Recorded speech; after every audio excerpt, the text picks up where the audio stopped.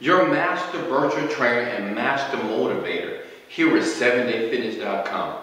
And before I lay it down tonight, I want to share something brief with you folks.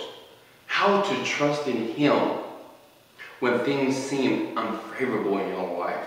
You know, I know some of you folks out there thinking that life is beating you down, thinking that life is not turning out of the way that you have planned it to be.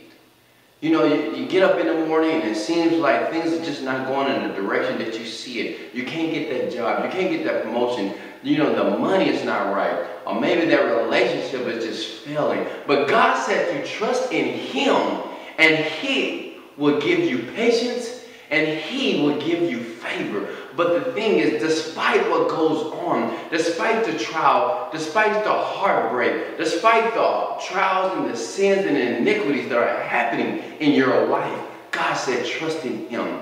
He said, believe in me, son. Believe in me, daughter, because I know what is going to happen. I know what's behind the curtain that I'm trying to reveal to you. I am allowing these things to happen for a reason.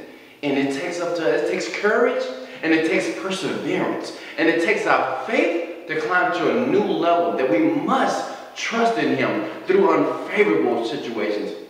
And we must always have patience, because God said, let patience show its perfect work.